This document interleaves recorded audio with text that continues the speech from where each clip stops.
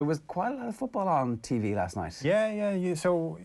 I watched Liverpool play 2 pre-season games. Now, they were, when I say it was 2 games, like they were half an hour long. So they started at 5, started the second game at 5:45, and then I watched the Celtic game. So I actually thought Celtic were really good last night, and I know one of the headlines said it wasn't a great result, but take out the away goals rule is gone now. And well, I was going to say, it's like stereotypically it's a really bad result to draw 1-1 at home, but now it doesn't matter at all. No, and look, both teams finished with 10 men. Beaton's sending off was so stupid. He was on a yellow and he got sent off for the second yellow towards the end of the first half when the guy Dreyer, who actually ended up getting sent off in the second half, went diving in the penalty area. So the first thing I thought was Beaton was going to get sent off for bringing him down, because it looked like he was trying to... It was a good dive. Hunt him down, and I thought he was going to have a nibble at him. He didn't. He did the hard part. He avoided that. Dreyer goes down, and then Beaton decides, do you know what? You're a diver. And he poked him in the head with his finger. He pointed at him to basically say, don't do that. Poked him. Dreyer made a bit of a meal of it, but you can't touch anyone's face.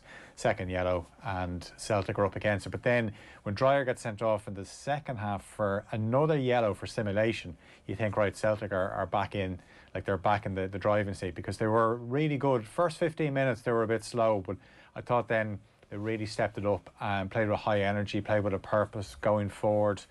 And the crowd really got into it. There's only 9,000 there, but honestly it sounded like there was 30,000 at the game. And then they concede a really poor goal. Barkas, the keeper, at fault, and just changes the thinking going into next week. But as I said, it's not as bad as it would have been last season with the away goal. And Ange Postecoglou said after the game, the Celtic manager, that they'd only one training session. This squad only had one training session together. Now, they obviously played a few pre-season games, but the team that started last night. So I think he was pretty happy with it. As I said, the fact that you have to play with 10 men, which effectively, I know it is a Champions League qualifier, but they're still in pre-season. The last thing you want to be doing is playing a game with 10 men and a man down, where you got to cover that little bit of extra ground because one of your teammates decides that they're going to poke someone on the head. What was the style of play? I mean, obviously, I'm not drawing any conclusions or asking you to draw any conclusions. What do we think an Ange Postecoglou team is going to play like? How do they line up? Is there anything that we're kind of, as an introduction? Okay, there was a few things, obviously. So they played with a lot of energy, and they played with more purpose and looking forward rather than sideways passing. Now, I think we're going to see a lot more of that this season, because, you know, we have to think of last season when there was no fans there, and, you know, there's no energy in the stadium, and, you know, the tempo can drop. And, you know, when you play in front of a crowd, that if there is a little drop off in tempo, the crowd get on your back, basically say, you know, pick it up here. And I felt once the Celtic crowd got into the game last night, then you could just see Celtic were playing definitely more on the front foot. Another thing that was noticeable was Greg Taylor, the left back, was doing Philip Lam. He was dropping into midfield. Right. And you know, it was something that obviously it was pre-planned. Midtjylland were trying to press, and this is a way of trying to get an extra man into midfield at times. So that was just one thing that was noticeable early enough in the game. But yeah, still very early days. But obviously Abada got the goal on his debut. I thought Sorrow in midfield was very good for Celtic. McGregor is obviously the new captain. He had a good game. So the goalkeeper is still a bit of an issue. Barkas obviously had a chance last night to show that he deserves to be number one, but he was really poor for the goal. But yeah, I don't really know what the expectations are for Celtic fans this season, because let's be honest, Postecoglou was an appointment nobody saw coming. 8th or 9th choice, maybe. Yeah. Everyone thought Eddie Howe was the shoe-in. Yeah. Postecoglou got it. He's obviously got experience at international level. Anyone that's worked with him speaks highly of him. So is it a case of just give the guy a chance? And there was, I said, plenty to be encouraged by last night, but the problem is if they go out and lose in Denmark next week, then it kind of undoes all the good work. Yeah, I'm pretty sure Wim Jansen wasn't the first choice when he got the gig, and that worked out okay. So there's definitely a history at Celtic of them accidentally finding the right man for the role at various stages in the past, and it has worked for them. What's the mood music like amongst the Celtic fans? I know you're saying they don't really know or what their expectations should be. Obviously, because they've won 9 of the last 10 titles. Yeah. Expectations are going to be pretty high, but suddenly Rangers are a realistic title contender, having just won the league, and are the defending champions. So do they just want to be in a title race that lasts the whole season? Will that be considered progress, or because the standards are so high, unless you actually win the title, it's a failure? I think it's a failure if you don't win the title. I think Celtic would have felt at the start of last season they should have won the league.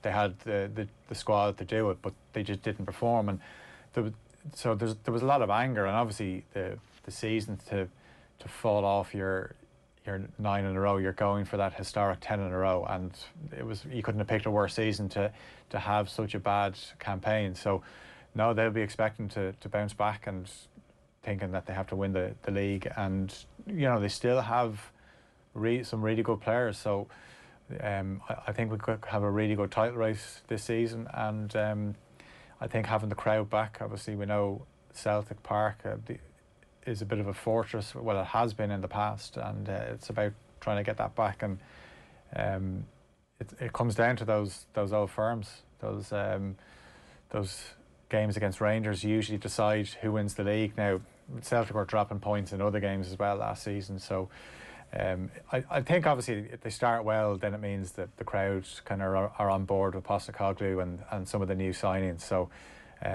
but because of the fact that it is really just Celtic and Rangers, if you don't win the league, it's failure. Is the squad as good as it was? And also, I mean, basically since his first 5 or 6 months, every transfer window since, people have assumed Edouard was leaving, and certainly this time last year, I'm pretty sure the speculation was very intense about him joining a Premier League club. It hasn't happened just yet. Do you expect him to still be there? Well, he started last night, so I mean that would be encouraging when you think of obviously Ayer as he's gone to Brentford.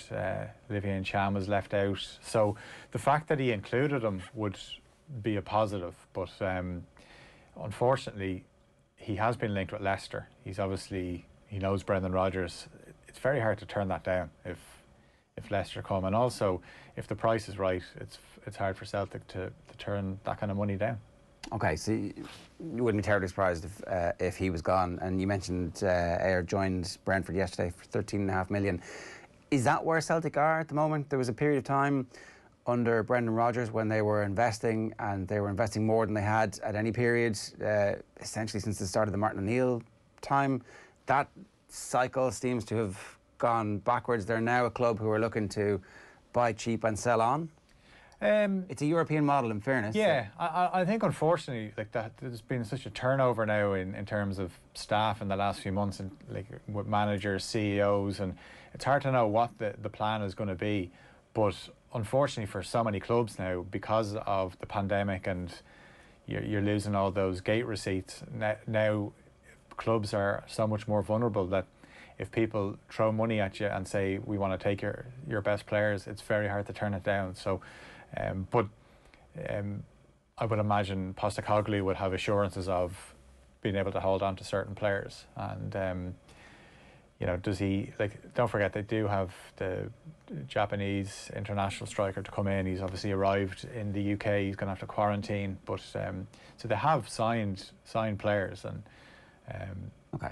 Yeah, I think that's just where Scottish football is at. That Celtic and Rangers are obviously the two giants of Scottish football, but the Premier League is just in a different level at the moment in terms of the quality, but the money. I mean, yeah, all the money is in the Premier League. Even, I mean, we'll talk about it later when we're talking about transfers, but even the top leagues in Europe, they can't compete anymore with the Premier League. Yeah, in fairness, Leicester could sign Edouard, keep him on the bench, and he could just be a bit part player for them over the next 3 years, and he would still earn 3-4 times as much as he's going to earn at Celtic, and Celtic could do with the cash for that as well.